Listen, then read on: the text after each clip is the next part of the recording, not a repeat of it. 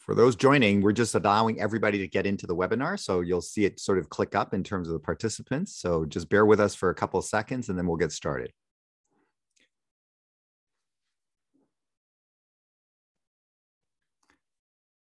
Okay, I think I'm going to kick things off. So welcome to this webinar. I'm Dr. Peter Lynn. I'm a family doctor here in Toronto, Canada. And I'd like to welcome you all to a presentation from Expanding Courses and its online training platform.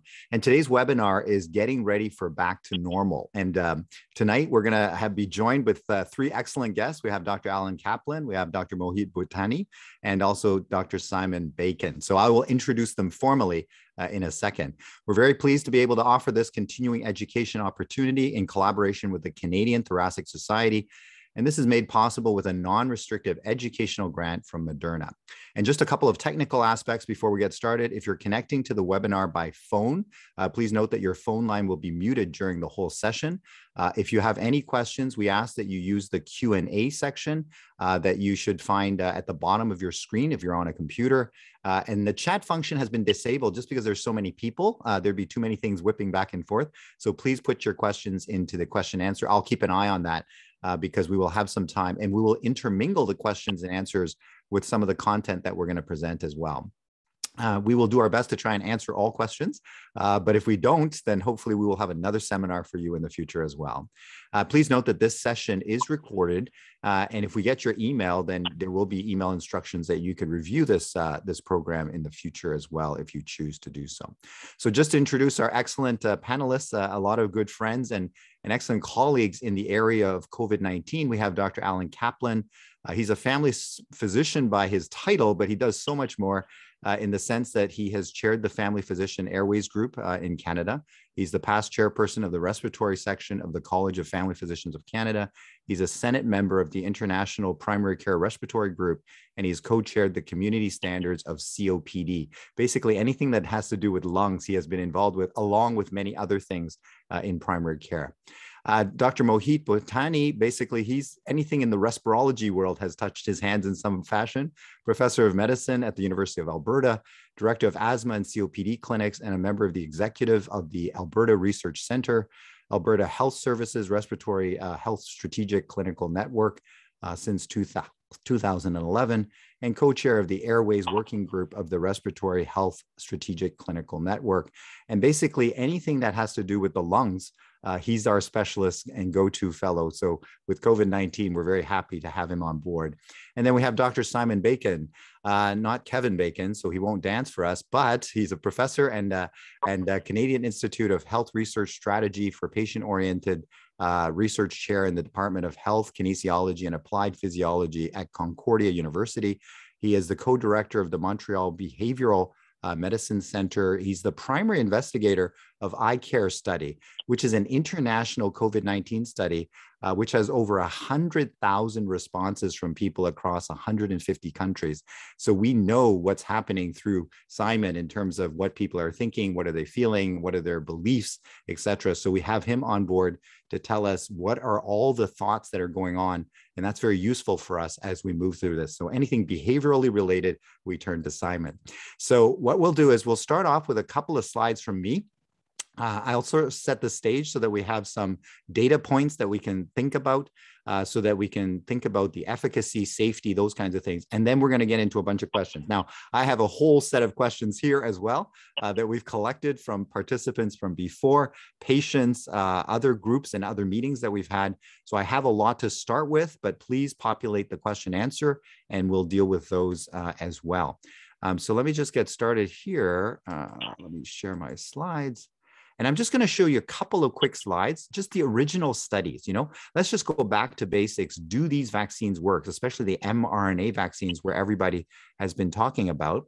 And so let me just show you some of this data. So this is from the mRNA 1237. So that's the Moderna vaccine. And I'll show you the Pfizer one shortly. And what we're seeing here is the number of people that get sick over time in the study. And so the gray line represents all the people in the placebo group. that had the placebo shot. And then here is the folks that had the actual vaccine. And these are the number of people that got infected with COVID-19 over time. Now, you'll notice that this line is relatively flat, and it's very rare that we see that. It's almost like nothing is happening to these people. In other words, they're not getting infected, versus the placebo group where you can see that they're increasing. And I think that's why people were quite excited when they saw this information. You guys have all heard about this 94%. Where does that come from? We calculate the difference between these two groups. So it depends on when you calculate. So for example, if I took a snapshot right here, you'll see that the difference between these two groups isn't that much. So maybe about 60% less cases. But if we calculate it at the end of the study right here, you can see that many people on the placebo side have now got infected.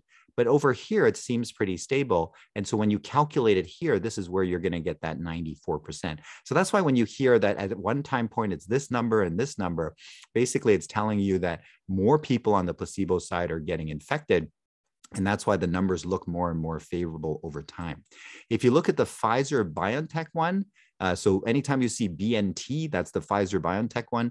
And so basically it too has this very flat line here, and the blue line and the blue dots are the people in the placebo group getting sick over about 112 days or so here as well. So again, if you were to calculate it here, this might be a different number than when you calculate it here, but you could see that these people are very well protected. So these were the two big studies that sort of got people very excited that we could be able to put an end to this particular virus. Now, if you look over here, anytime you see this one, CHAD, that's the chimpanzee adenovirus. So this is referring to the AstraZeneca one.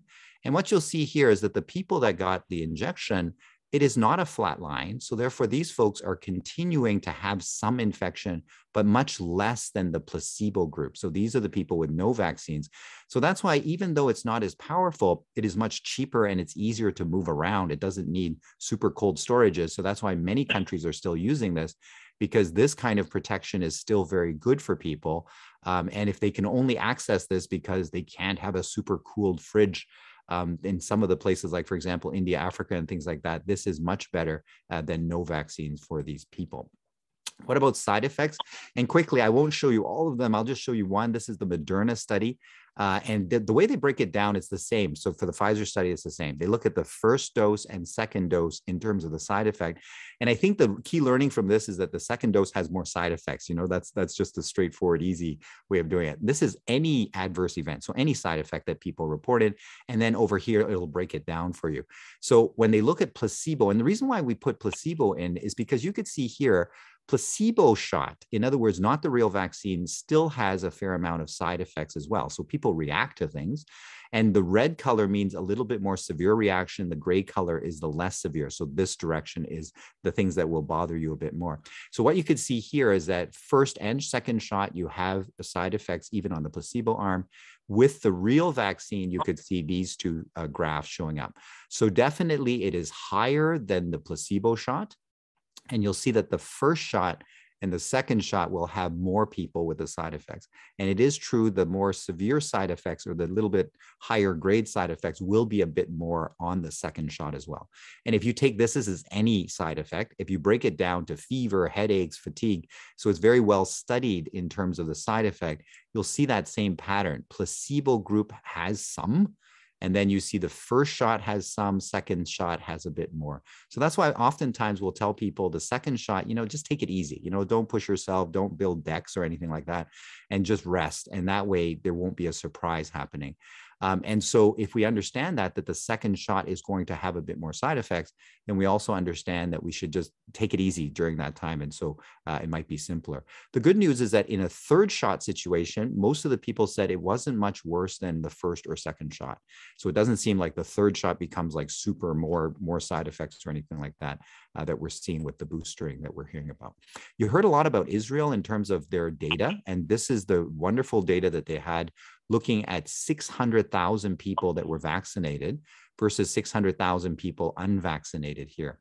The vaccinated group is in the blue line and the unvaccinated group is in the red line. And so what you could see here is that there is also that flattening out that happens here. In other words, it's as if these people are fairly well protected. The good news is that these people were actually older. So these weren't exactly the same groups. These are much older people, sicker people that got the shots. These are the people that did not get the shots yet. So they tend to be younger. So it's very promising that we could protect the elderly as well. And then this is looking at people that had symptoms. And again, you see this flattening out. This is look at the people that were in the hospital. And again, the vaccinated group did much better. And then this is the severe cases of COVID. And you could see that it flattens out nicely as well. And it's reduced from this position. And then death, thankfully, not too many deaths. These are very small numbers, but you could also see the vaccinated group does very well there. And it was this kind of information that pushed all the governments to say, look, if we do this for our people, then we can have the same kind of results that they're having over there. Again, if you measure it here, it'll be different than here. So therefore, whenever you hear about studies at 2 weeks after the first shot, that may not be enough to see the full benefit of it when you're looking at these studies. From this point onward, we won't have nice data like this where half the group didn't get shot and half the group did. Now it's just whoever comes in and is sick, we ask them, did you get a shot or not a shot? So it's not as clean data that we can see over time. Now we're just reporting of the 100 people that came in, who had a shot, who didn't have a shot. So it's not as clean data as we had in the original area. Just the last couple of slides, this is actually from the world, our world data. And basically they're looking at, as of August 23rd, what's the percentage of people vaccinated? And you'll see Canada was at the top. Okay, so I have a picture of when Canada was at the top. Now, of course, it's not at the top, but it's still pretty high up there. You can see these numbers are quite high. The light green is people with any shot, so one shot. The dark color is fully vaccinated. So that would be like 2 shots here. And this number I thought was useful. So there's been 5 billion dosages administered worldwide of COVID vaccines, all types of COVID vaccines. And right now it's about 33 million shots per day are being administered around the world. So a lot of people were feeling that, this is new. There's only been a few people tested, in the very beginning. And that was true right at the beginning. It was only maybe 30, 40,000 people that have been tested in those studies. Whereas now you could see that many more people have been vaccinated with this. This one was at the CDC, that's the Center for Disease Control in the US. They made this presentation and they were trying to explain why vaccination is a good idea. So they looked at how many people would get disease vaccinated versus unvaccinated. And the blue one is the number of people that would get disease per 100,000 people if you're vaccinated versus the green, which is unvaccinated. And I don't know numbers very well, and that's why they did this, right? They said it's 8 times less. So if you get vaccinated, you're 8 times less likely to pick up the disease, okay? What about going into hospital? Because people ask me that, if I get the vaccine, am I going to go into hospital? And here's the numbers between that. And then they said this is 25 times less likelihood of going into hospital if you're vaccinated. And then this one finally is death, because I think everybody worries about that.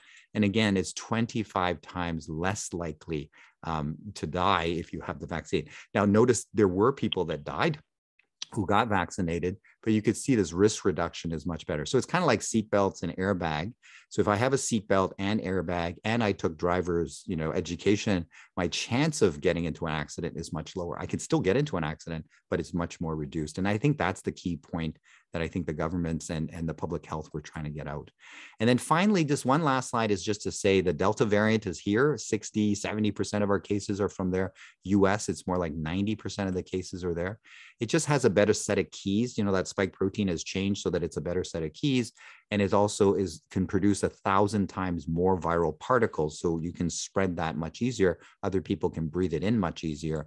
And then finally, the antibodies are less sticky to it. So you need more antibodies in order to kind of fight off this particular virus. So I think that's why there's a bit of urgency in terms of getting people vaccinated, because the Delta variant now is here as well. I will stop sharing there, and I'm going to turn it over to our lovely panel. I have a whole bunch of questions, and I see that we have populated questions coming in already. Have there been studies? Let me go to the questions, if you guys don't mind, just for a few seconds. Have there been any studies that you can comment on that look beyond 120 days, particular as it might pertain to the need of boosters? Yes, so they're tracking the Israeli population very closely. And what they're noticing for the Pfizer one, at about 6 months' time, the antibodies are coming down and the infection rate seems to be ticking upward again. So over there, they've now started vaccinating people with a 3rd shot. Initially, they started with 60-year-olds because they were end ending up in hospital.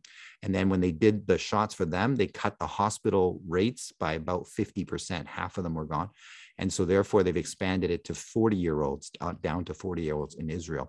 Here in Canada, we will be doing that for the immunocompromised, the elderly, those kinds of people, because they need the most protection. World Health doesn't want us to do boosters because there's so many countries that they haven't had the first shot yet, okay? I have idiopathic pulmonary fibrosis. My first shot was AstraZeneca, and my second shot was Pfizer. How protected am I?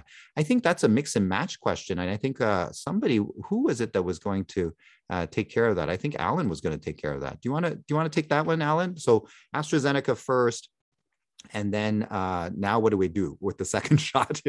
Because AstraZeneca, we're not going to be finishing off with AstraZeneca.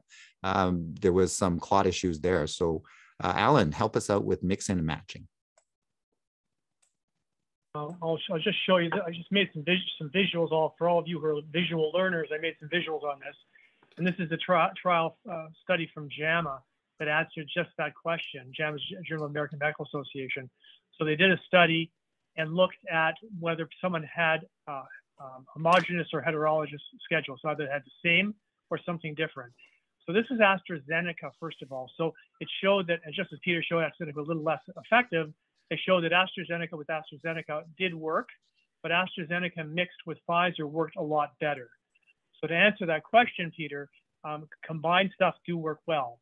Furthermore, it's also been looked at whether mixing the mRNA viruses. That's a pretty common question now. I had Pfizer, should I get Moderna? Or I had Moderna, should I get Pfizer?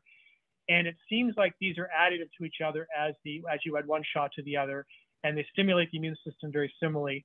So I think we get equal efficacy in terms of that. All right, great. There's just a follow-up question here. Should you get an mRNA shot after the Johnson & Johnson vaccine? So that's a vector vaccine, so much like the AstraZeneca vaccine, I think, yeah? And I think that would be something. Now, Johnson & Johnson here in Canada, we don't have that really available for people. We had a shipment, but apparently it wasn't well made, or the factory wasn't well made. So therefore, Canada said, look, we're going to hold off. We don't want to cause any confusion here. So we don't really have Johnson & Johnson here. But for the folks in the US, there were states that have been using an mRNA afterwards. And then Johnson & Johnson just released their second dose 6 months later, and they showed that they can boost up antibodies. So we'll see what the US sort of does, whether they follow Johnson & Johnson, two of them, or whether they follow Johnson & Johnson and mRNA. But thankfully here in Canada, we don't have to make that decision quite just yet. Okay, Peter, just to go to that last question regarding pulmonary fibrosis. So, I think the patient that asked that, or the person that asked that question, I think Alan's answered the question regarding the vaccine there, but I think at the end of the day, you've got an underlying lung condition. And, I think some of the public health measures that are being lifted, I sort of advocate to all of my patients with underlying lung disease to continue to sort of follow what we were doing in the months previous, simply because of the fact of the disease that you have will lend itself to potentially more severe illness. And so get the vaccine, yes, as you've done, but continue to follow the public health and continue to, use your masks and try to follow, what you were doing pre some of the lifting that's going on to give yourself the maximum protection. Right. That's a good point, right? In other words, the vaccine, if you think about it, that's your last layer of protection. So that means everything else has failed and the virus is in your house. And then you need your security system to work, right? So ideally, we would still keep the distance, keep the virus away from your house. It's kind of like protecting the president, or, well, actually, we don't want to protect the president anymore, but protecting the something that you love. So you keep the distance, and then you do the mask and, all those layers as well. Here's one that's popped up. Should I be letting non-vaccinated people in my house? Some of our friends are not vaccinated. I'm concerned about how safe it is. This is a big concern. So Simon, what do we do about that? There's people vaccinated, unvaccinated. We want to be able to mingle, but we don't want to offend people. What do we do? Yeah. So that's great. And first of all, I just want to thank everyone for joining us. We've got a great turnout here, and it's wonderful to be part of this panel. I'm going to just talk a little bit about some of the data that's out there, because I think that's kind of an important situator to start with, and then a little bit about what can you do in those scenarios. So I think part of this issue is always about what kind of risk are we talking about, and what kind of concerns might you have. I'm very lucky. I'm going to pull upon a study that was just published a few days ago in JAMA Internal Medicine. And so this is a large study where they looked at a bunch of people. It's actually from China, and it looked at people being infected and when they were infected and close contacts and what happened with their close contacts. And so what we have here is, this is an individual. So if you can imagine a whole series of individuals at the bottom here, and when they had contact with people and when those contacts got sick. And so what I'm going to show you here is this window, which is the really important window. So what's in orange here is the time window where anyone they came in contact with got sick. What the 0 indicates is the day before they had symptoms. Okay, so these are all symptomatic individuals. And so what you see, which is kind of interesting, is, 2 to 3 days before they had symptoms, they were infecting close contacts. So one of the problems always is, if someone's unvaccinated, obviously we know their risk of having COVID is much, much higher. And the problem is if you let them into your house, it's possible that they have it and they could infect you, but they don't have any symptoms at that point in time. So this is one thing that I just want to flag, because this is, the question of risk is quite important. Another thing, and then it went out to about 3 days afterwards. The blue bars, just very briefly, just to show you, these blue bars was the average number of contacts. And you can see that this is risk, and the risk is pretty steady, independent of how much contact they had. So you can come into contact with fewer people or a lot of people, doesn't really matter. The risk of catching is still quite high. Another couple of things just around this was also how sick was the individual. So when you compare them to someone that didn't have any symptoms, whether the person who had the COVID had mild or moderate symptoms had very little impact on whether the other person got it. So how sick someone ends up being is not a good indicator of how likely you are to get it. And if we look at settings, which I think is also a key part of this question here. So when they looked at, sometimes, very rarely, people sort of pick up COVID in very random settings. It's very hard to actually trace. They weren't in very, long contact with someone. So they used that as the sort of base to compare against. When they compared against that, what they found was, which is a good sign, you're about 60% less likely to catch COVID if you're in a healthcare setting. So healthcare settings are really, really safe settings. I think that's a really important thing to highlight here. If you had a known close contact, so you were in a car with someone, you were in a room having a conversation with someone, even if it was 15 minutes, you're about 6 times more likely to get it. But more importantly, if you had that person in your household, you are 8 times more likely to get it. So you have this scenario where if someone's unvaccinated, they have a higher probability of getting COVID. It's possible that they can come to your house and not be sick and still pass on COVID to you. And they can, and that's the highest risk setting. A household's the highest risk setting. So that's your risk. Now, obviously, as Peter highlighted, it's not always that straightforward to, have that conversation with people. So I think one of the things that's always really important is to be open and honest about where your position is, your concerns, sort of identify why you want to be as safe as possible. Most of us have sort of good reasons. There's normally someone that we're worried about who we care for, or our own personal situation and so on. And I think the issue is trying to then find scenarios where hopefully if they're good friends of yours or if they're family members, you can have that open conversation with them and they will be understanding. An alternate to meeting in a house is obviously trying to find a venue and a scenario where there's less chance of exposure, so outdoors. If you are vaccinated and you're wearing a mask and you're outdoors and they're not vaccinated and they're not wearing a mask, your chance of catching COVID from them is significantly reduced, especially if you can keep distance from them. So, things like this and sort of your concerns about your potential risk is important, but those open and honest conversations are critical to have with them. And don't be afraid to do that, because this is obviously your health. This is, this is important for you. And if they're good friends and family, they'll respect that. Yeah, and I noticed a few people have done this. They go, I'm not comfortable with this scenario. Like, in other words, it's not that I need you to do whatever. It's just I'm not comfortable with it. And I noticed that people kind of respect that nowadays, So Yeah. so I've noticed that with masks and things like that. If people say I'm not comfortable with this, then so it's not that you're saying the science better or whatever, but it's basically you're not comfortable with it. And I think that seems to hold well. But thank you for that, because I think a lot of people have hit that scenario recently, especially when people are trying to get together. Here's a question. Okay, I heard vaccines may lose their efficacy. Yeah, go ahead, Alan. Sorry, quick comment. I think that issue about healthcare setting, about being a not significant increased risk, is really important. Many of you out there have not gone to the doctor for a long time. You're afraid to get help. You're afraid to go to the emergency room if you're unwell because you're afraid of getting COVID. Please, in the healthcare settings, we're ridiculously careful. We're wearing PPE and extra special masks and washing our hands 50,000 times a day. We're being very, very cautious to look after you. So if you need healthcare, please don't avoid it because of your fear of COVID. Back to you, Pete.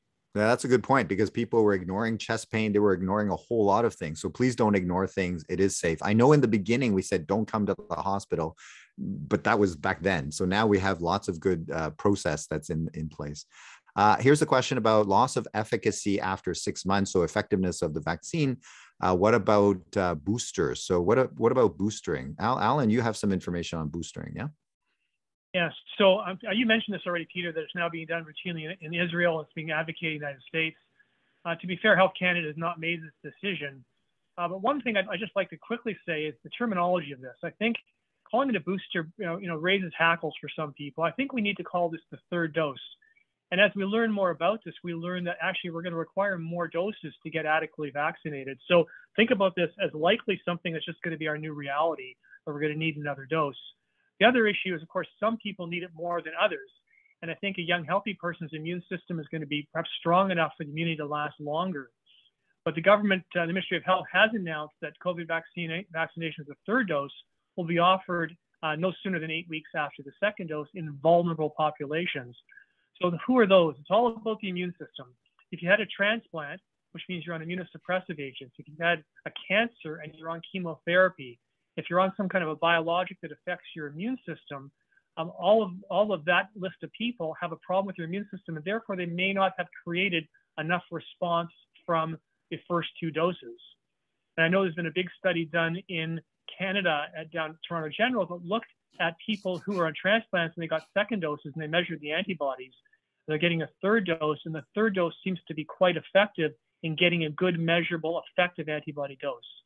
So I think we're going to see this immunocompromised. In addition, they're being offered to high-risk congregate settings, which include long-term care homes, high-risk retirement homes, and First Nations elder care, and looking at about 5 months following the second dose. So I think our booster or our third dose is going to be important, certainly for the people at highest risk. And in time, depending on the politics of it, I think we're going to see this in everybody being offered at some point. Okay, so boosters are going to be around for a bit, and there might be different versions of it, like 2.0, it'll be like the iPhone. You'll have different versions that will cover different things. So I think this will be a good thing that they can keep on top of it. As the virus tries to change, we will change and adapt with it as well. Here's a question. I have breast cancer and got treatment with chemotherapy. How long is my immune system considered compromised? That's a good question, because chemotherapy, you take it, and Mohit, there's many patients that are taking biologics that are stopping some disease process, these injections that stop the immune system from going crazy. What do we tell them, like in terms of are they always just immunocompromised and we treat them as such? Yeah, I think there's many perspectives on that, depending on what type of therapy you're getting for what condition. I think it's going to be variable. So not knowing this particular person's chemotherapeutic regimen offhand, I think there is immune reconstitution over time, and your immune system will be helpful. But I think all the societies all chronic illnesses, rheumatological disease, asthma, inflammatory bowel disease. Everyone's recommending getting the vaccine independent of your underlying condition to provide you with that protection. How quickly your immune system will recover will be dependent on what type of treatment you've had thus far. Right. And it makes sense though. So still get the vaccine and then do those layers of protection that you mentioned, right? In other words, mask and distance and all of those things. So that's why I think it's important for people to remember that not everybody will generate all those antibodies. And so let's just be on the safe side and put those layers of protection as well. Simon, go ahead. I think another point that's really probably important here as well is that there's no downside to getting the vaccine or a booster in those people that are immunocompromised, right? I mean, I think there are some people I've heard, say, well, I am immunocompromised. I'm worried if I get this, it's going to make me sick, or I'm going to have a negative effect because of that. And I think it's really important to highlight that that's really not an issue in any way, shape, or form. And in fact, it's exactly the opposite. It's very important that you get those because they will be very helpful and protect you. But I think the point we just talked about in regards to having the booster, I think that's something you need to talk to the provider of your therapy. If it's chemotherapeutics, are you eligible, when you're eligible, and whether you should go for it. I think that's really critical going along, because I think we're realizing that the immune response in patients who do have chemotherapeutics, immune compromised from drugs due to transplant, don't garner the same immune response that we look for, and the booster will be really critical to helping them, provide them with that extra layer of protection. Good. And just before we go on to the next question, I just want to remind people that if you order a blood test for the antibodies, it's not the right antibody for the shot, okay? It's an antibody against the virus. So it'll tell you whether you were infected or not, but it will not tell you whether the vaccine worked or not, unfortunately. So we don't go and try and find the antibody test for that, and don't order it on the internet, because you don't know who's sending you what. I could be sending it from my basement or something. So the next question, very, very important. School is about to start and parents are freaking out. We've got, under 12 is not vaccinated. Some schools mask, no mask, some below age of 5, no mask. It's just all over the place. And then now we introduce this Delta, and we've seen it in the US that the pediatrics, the kiddie population, is very much infected down there. So how likely is it the Delta virus that's going to cause trouble? What should we do for our kids? Like, is there any advice? Because they can't get the vaccine. What do we do around children, and how do we alleviate that? Who wants to take a stab at that one? Everybody's smiling. Anyway, okay, go ahead. It's a very complicated. You got kids. So that's exactly it. Yeah. So as a parent to kids that have not vaccine eligible, it's it's nerve wracking. I'm like everyone else. We're trying to make the best decisions for what's right for our family. But I think two things. One, I think the vaccination rates are compared to the United States, we're a lot better, in a better situation than the United States. So that we have that level of protection.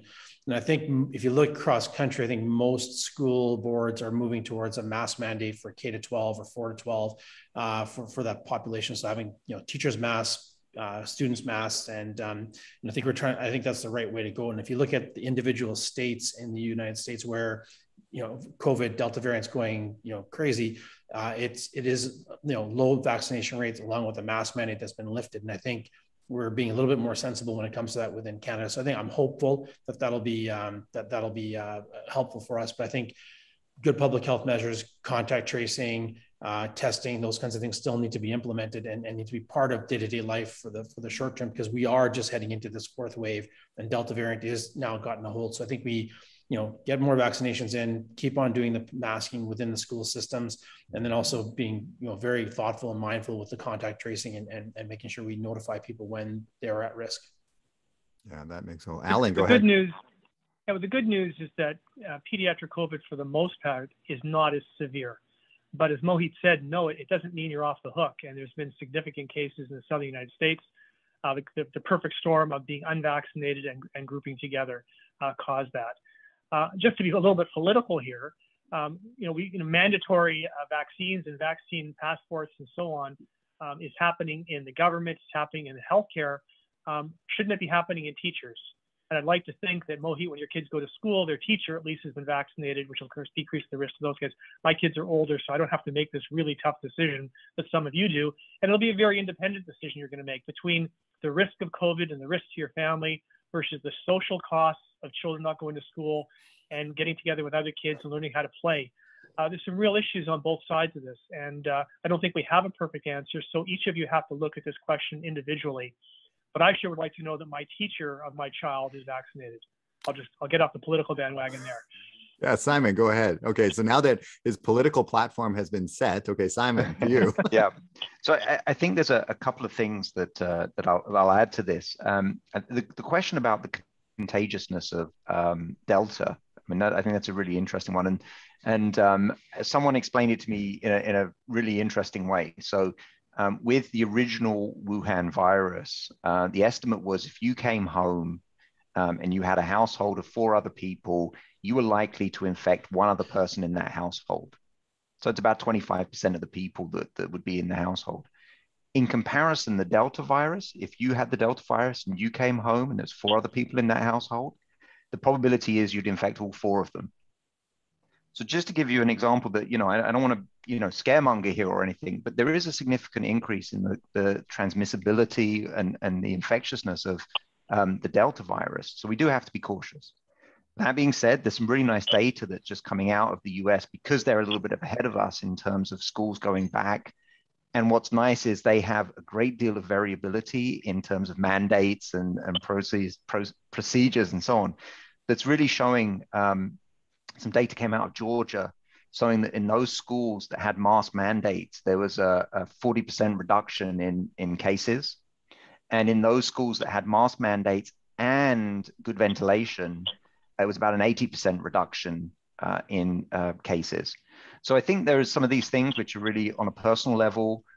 Wearing masks is obviously key, but then also putting pressure on the schools to make sure that they've got the right kind of ventilation and keep pushing them on that becomes important things. I too have a child who's just above and just below those cutoffs, so having to deal with those kind of issues. And we've been quite vocal in speaking to the school about some of these things, and the schools have been very responsive. All right. That's a good point. In other words, schools can do something about it. Your kids can do something about it. So I often tell people, the vaccine is like a goalie. So you have a goalie that defends you in here, which is very good. Your mask is like a defenseman, to keep the virus away from your goalie. And then you have the forward guys, the forwards that are deep in the other end zone, kind of keeping the puck over there. That's your distance and ventilation. And the children can't control ventilation, but they can certainly control distance. So a little bit of distance away, keep the mask on. At lunchtime is the worst, where everybody's mask is off. So we need bigger distance between people if their masks are off, and try not to face people. I've been telling kids to, be antisocial and turn the other way, or at least be on an angle. So that way you can't breathe the air. And just remember, the virus cannot move on its own. It has no wings or feet. It actually has to be propelled by a person blowing it out. And then the other person has to suck it in. Like, that's how the mechanics work. So that's why masks will be helpful. A face shield for the teacher is helpful if they need to get close to the child, because on top of the mask, you have a face shield, a piece of plastic that stops that airflow as well. So those are important things. And on a school bus, I know a lot of parents are worried about school buses. Have the kids sit together with the same friends. So that's kind of like you're bubbling. Windows down if you can, and then have masks on. And I know this sounds terrible, but no talking or screaming, and that has less virus moving around as well. So those are things that you can do, because we don't have the vaccine for them. All the companies are working frantically to finish their studies, but the governments obviously want longer safety data, right? 2 months isn't enough. They want 6 months, so that's why there's a delay. Because they want more safety, because it's about our children and things like that. So those things will come, but not for next week or the week after, where we're starting, but at least teach your kids. And I've told my kids, the young nephews that I have, hold your breath when you're walking past somebody. Because somebody said, well, what happens if I come out of the washroom and there's somebody right there? And I said, just pretend they're smoking, you hold your breath and you walk past them, and you're not sucking in the virus. So that's very empowering if we sort of give them those kinds of things as well. Here's a good question. I've heard that some people get COVID and then they stay sick for a very long time. And we've all seen those as physicians. So long COVID, because I think the problem is everybody thinks, I get COVID, I get better, no big deal. So thoughts on long COVID in terms of, have you seen it? Does it hit anybody? Do you have to be very sick in a hospital to get long COVID, or can normal people get long COVID? What have you guys been seeing out there? So Mohit, maybe you start, and then Alan. Oh, okay, Alan, go ahead. Go ahead, Alan. Unless you want to, Mo. So long COVID is a constellation of many different symptoms that can many different organ systems can be affected by COVID. It's certainly much more common in people who were sicker with COVID, but unfortunately can also occur in people who had moderate disease. The issues can be respiratory, like in the lung. I'll let Mohit talk about that. But they can also be psychiatric, and that's doesn't mean it's just having trouble adjusting to being sick. There's real phenomena change, neurologic, vascular in the lungs, like blood clots and things like that. So depending on what illness you've had, how much you'll suffer from it can make a difference. There's been studies looking at a variety of things to treat long COVID, from using antidepressants, one called Zoloft that actually was reasonably effective in a couple of studies. So we're just now learning what to do with long COVID, much like we're now learning how to treat COVID, which we didn't have any idea what to do initially. And we subsequently tried a lot of things. Don't use chloroquine, that's a different conversation, but okay. And now we're learning these things. So we're learning about long COVID as well. And I think there will be some more specific treatments coming in the next little while. But right now, it's just looking after people the best we can with the illnesses they have from the COVID. The nice thing is I just read an article that talked about most of the people who even had bad lung COVID have recovered for the most part. So some of them, of course, will not, but most have. So I think if we look at time being the big issue, it's going to allow most of us to recover over time, but we have to be supported through that time of recovery. Yeah, go ahead. So yeah, I'll just add to that. So from a pulmonary perspective, there's always, I group them into two separate categories. So one, I'll talk about the hospitalized patient that comes in who develops underlying sort of structural lung disease secondary to the inflammation that COVID generates within the lungs. Some of those patients do recover over weeks to months back to normal, as Alan has just described. But there are a cohort of patients who are left with underlying structural lung disease, fibrotic lung disease, that they will be left with and essentially be handicapped sort of going forward. We're trying to figure out right now at the Canadian Thoracic Society how to best rehab these patients to help them get the best outcomes over the long term. And unfortunately, right now the literature is kind of all over the place, and we're going to put together a position statement in that regard to help clinicians across the country develop programs to help these patients that suffer from structural changes due to COVID.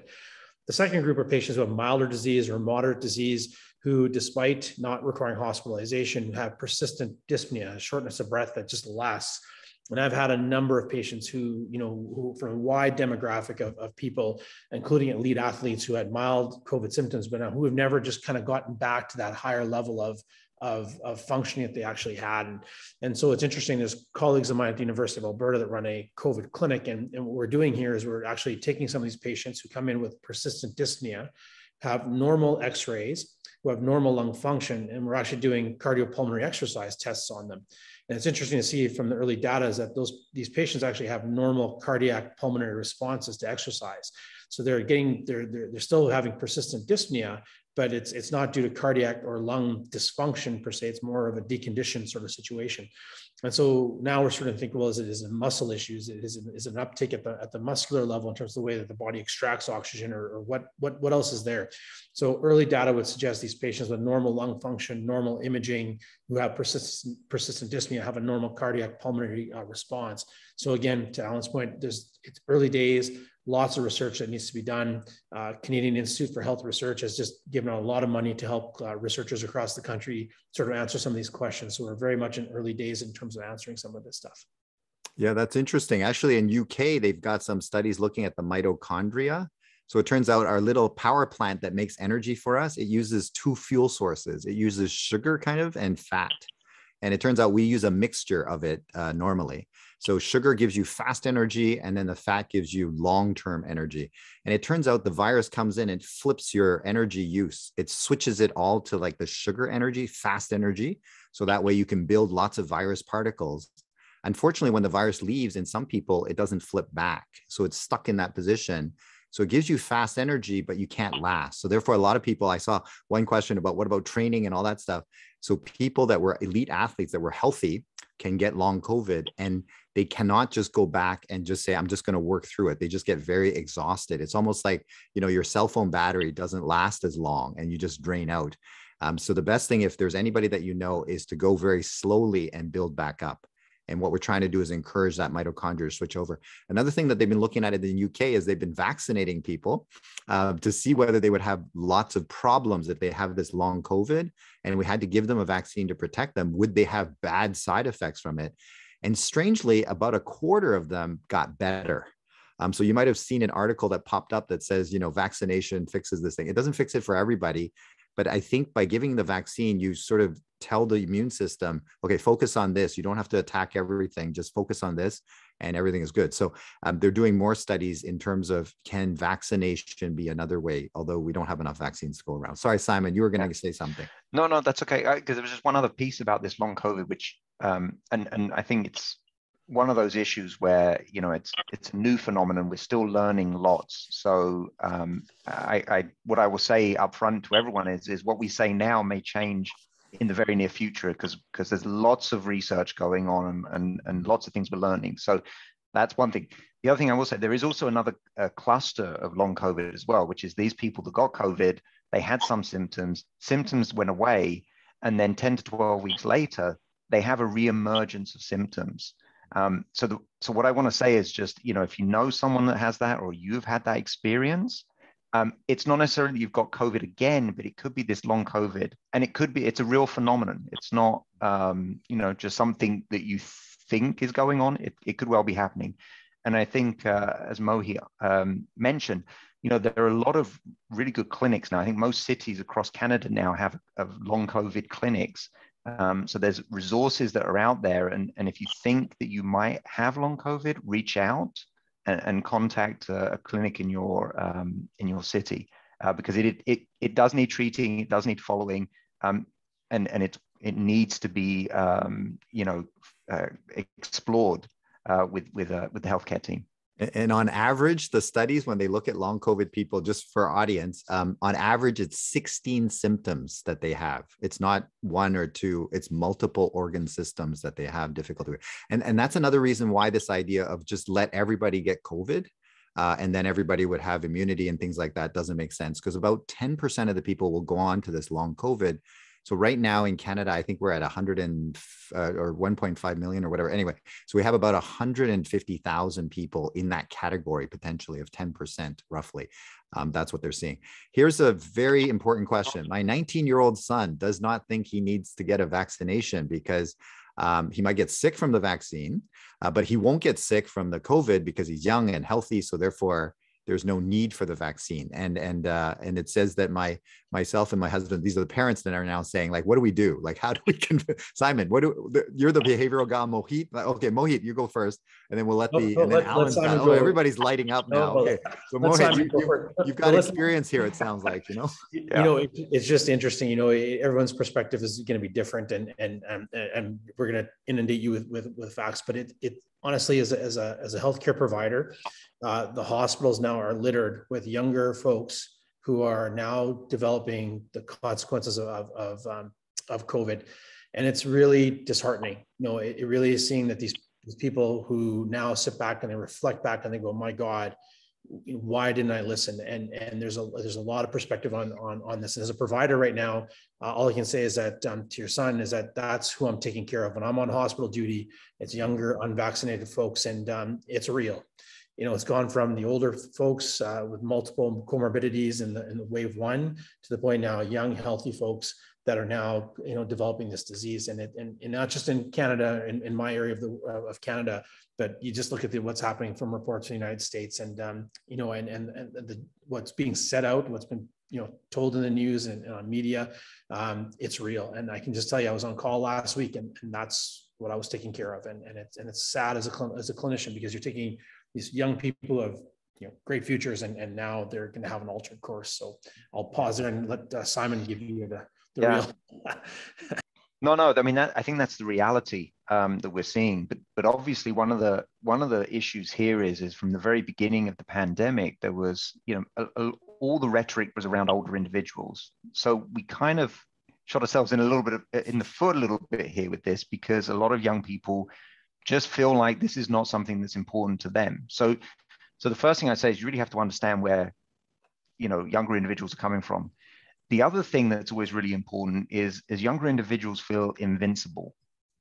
So any kind of conversation around health is always a bit tricky, because they always think it's this thing that's way off in the future. It's nothing that they have to worry about, and so on. So the thing probably not to do is start coming at this from the health perspective. And I think where you probably want to shift the conversation is really around asking them, you know, what do they see as the advantages of being vaccinated? And of course, now with the introduction of things like vaccine passports and the things that people will be able to do if they're vaccinated, you know, thinking about those things.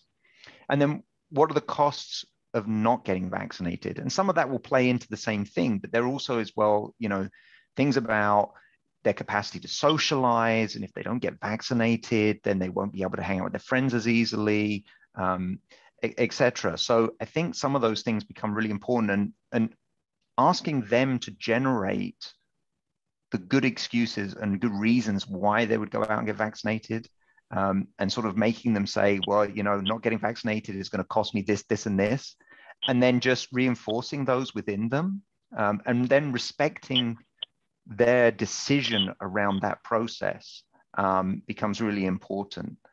So I think that, you know, that's a really key thing. You know, adolescents like their autonomy, and you have to respect that autonomy if you want to help facilitate them down a certain path. I think that passport into the bar, I think that would do it. I think in Ireland, apparently it like vaccination uptake when they said you can't go to a pub unless you have the vaccine, then it went up. Alan, you had a comment? Sorry. My quick cavalier comment was going to be behind you. You've got the dome there, so they can't go to a Blue Jay game. But more importantly than that, I think, Simon, I'm going to unshoot us in the foot and recognize that the virus has changed. We went from the first virus, which really didn't affect younger people very much, to now a Delta virus. And I think the difference has got to do with transmissibility. As Peter said at the beginning, it's 1,500 times more virus created. And you put a bunch of young people together, as they tend to do, and I understand it. Once a long time ago, I was young as well, and they're going to therefore infect each other. So it's the amount of virus that these young people are going to have exposure to and spread amongst themselves that puts them at risk. So it has changed. I think that's part of the answer. Yes, when we started, it was older people, but now it actually is a real thing to affect you, and don't be cavalier about it. Yeah, that's a good point, because with more viruses coming out of my face, you're going to breathe it in, you know, like there's going to be more viruses coming to you. Another thing that we could explain to them perhaps is that the way the virus does damage, let me just borrow 2 minutes of your time right now. The way the virus does damage, it does not produce a toxin. It doesn't have any toxins or anything like that. The way it does damage is when it triggers your own cells to kill itself. So we have an auto-destruct sequence in our cells. So when the cell is very badly damaged or it's infected, it will kill itself to protect the rest of the organism. And so with the first version of the virus, what happened was that elderly people had damage in their cells. They had cancer, they had diabetes, they had heart attack. So they already had a high level of damage in their cells, being old and all these diseases. So it doesn't take much for the virus to push them over, and then they trigger that auto-destruct sequence. And so that's why the first pass, it was elderly. They just need a little virus on top. It pushes them over the edge. They cause the auto-destruct. They destroy their own lung cells. And that's why they got into trouble. The new Delta one, because it can generate so many viral particles within each cell, it can generate 1,000 times more. So let's say the old virus can produce 1,000 particles. This one can produce now 1,000,000 particles in the cell. So you don't need any damage in the cell. You have enough viruses to trigger the auto-destruct sequence. And so that's why young, healthy people are ending up, as Mohit was saying, because once the virus gets in, it's going to go into all the cells and it's going to make 1,000,000 copies inside the cell. It triggers the auto-destruct, your cells destroy itself, and then your lungs are destroyed. And that's why we're seeing, 20-year-olds with bad lungs lying there, can't breathe. And so if we just explain that to people, that, as Alan put it, this virus is different, it can now trigger that destructive force without needing any other pre-existing diseases. And that's why we're in trouble. The good news, though, is that, remember, we vaccinated all the elderly. And we don't hear a lot of, nursing homes getting into all sorts of trouble anymore, and so on and so forth. So it means that the vaccine is very good at doing that. It stops the virus from coming in and then making millions of copies. And so maybe that might be something of some use. We have a lot of questions about masking, because it sounds like masking is going to be part of our future. Vaccinated, not vaccinated, we have to put on the mask because we could pick up the virus and things like that. So a lot of questions about masking. So a couple of things. How often should we change the mask? Should we use double mask? Should we use N95, normal mask? And should we use cloth masks? And what should we do? So some thoughts about masking in general may be useful, because it sounds like we're going to continue on with this. Okay, go ahead. Who would like to take that one on? Maybe Simon, go ahead. Yeah, I have a couple of slides, because one of the things that I get asked quite often is, how good are masks? And we talk about, they're great, but what's the evidence that supports that? So I just got a few things. So CDC has done a phenomenal job of being able to really vulgarize a lot of what they're showing.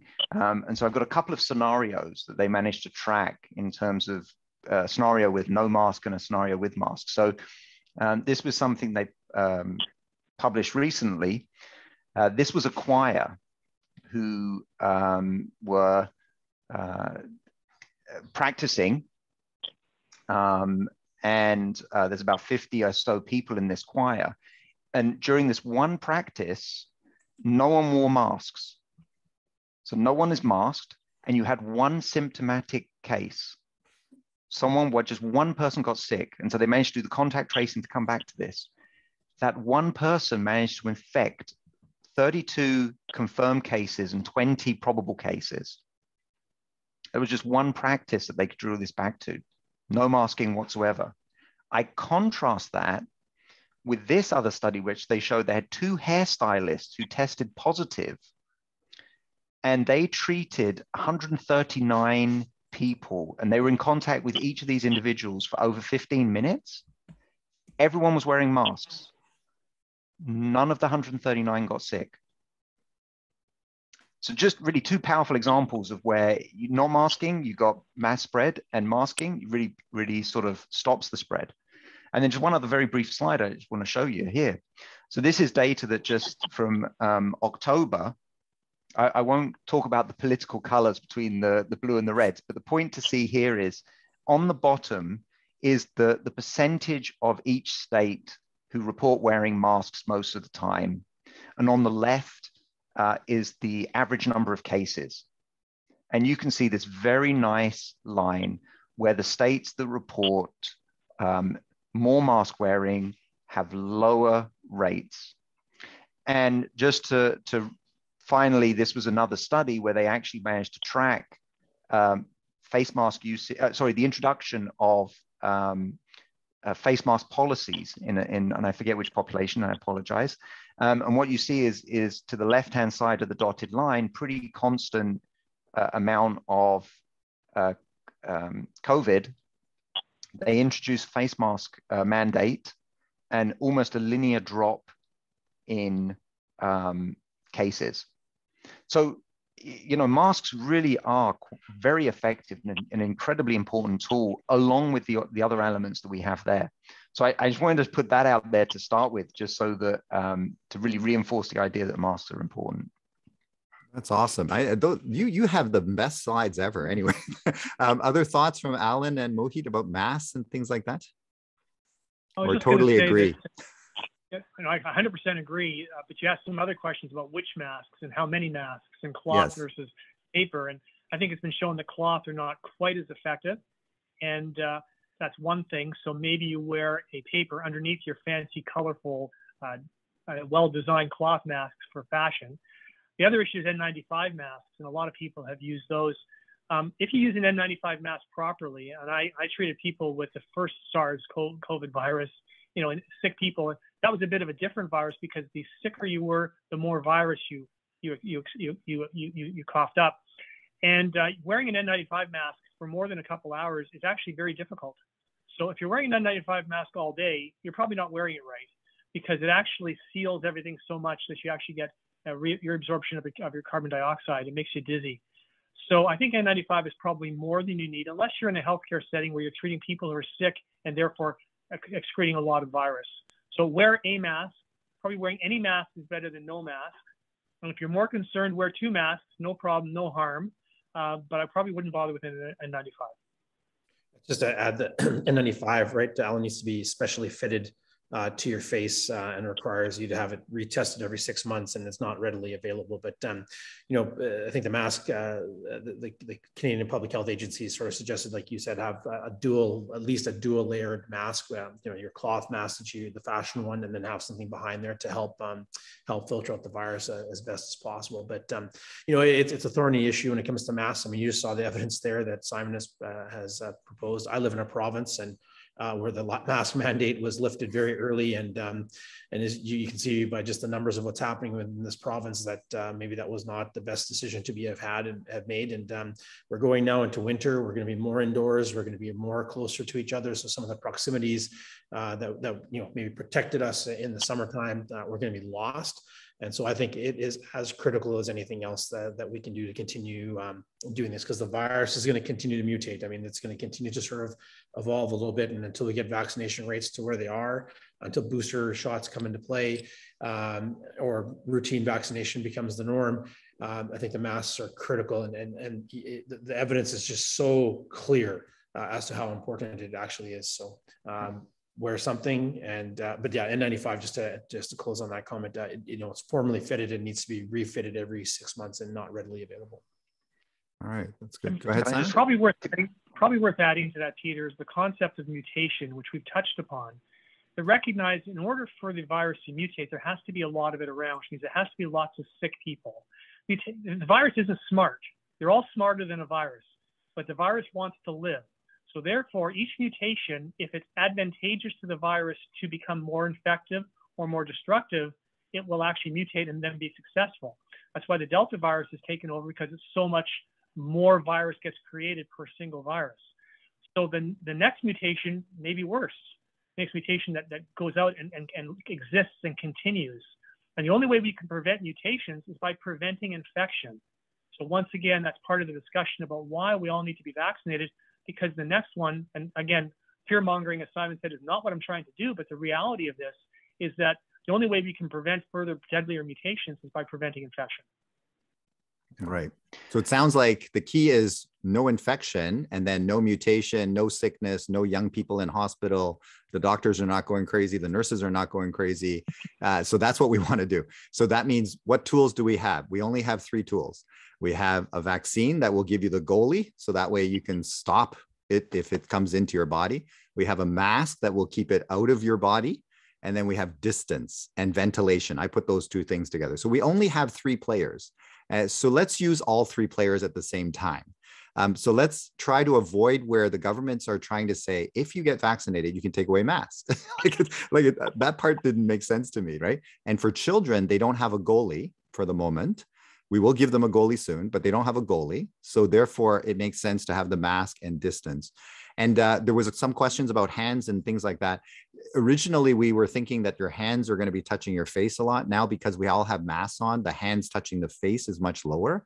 So therefore, you don't have to scrub your hands until your skin falls off. Just every time you're going to go to your face, you should wash your hands before you touch your mask. But you don't need to keep scrubbing your hands every time you touch a doorknob. I was watching people doing this. So you don't have to do that. It's probably not coming on your Amazon package or anything like that. That's what we were expecting in the beginning. It's a human being coming to you and then breathing on you, and then you breathe it in. That's really how it's happening right now.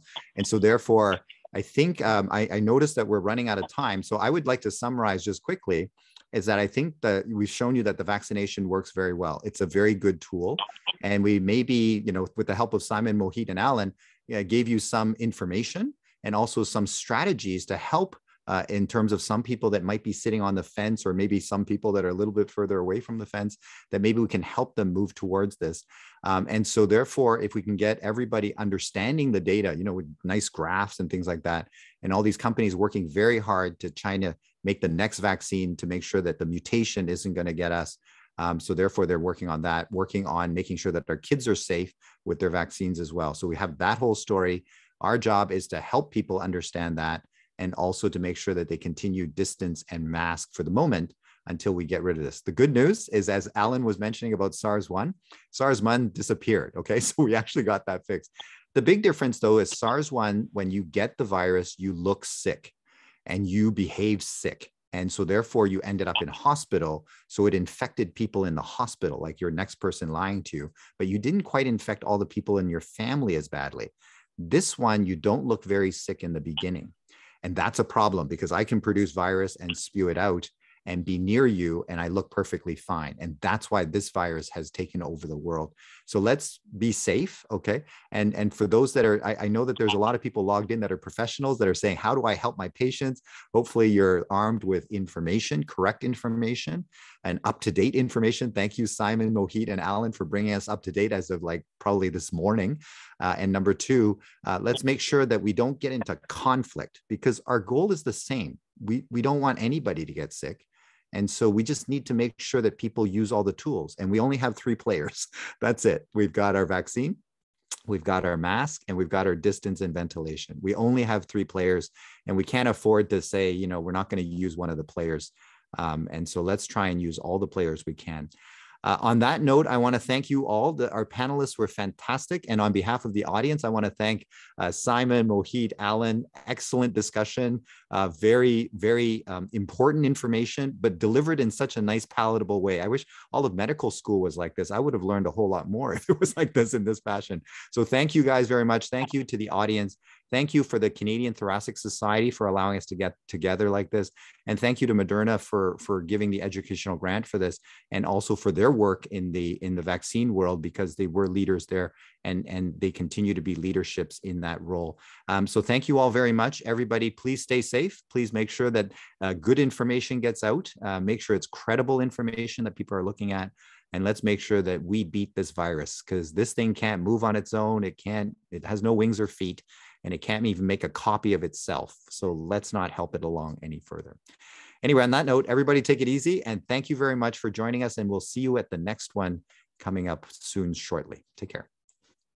Thanks, Peter. Bye-bye.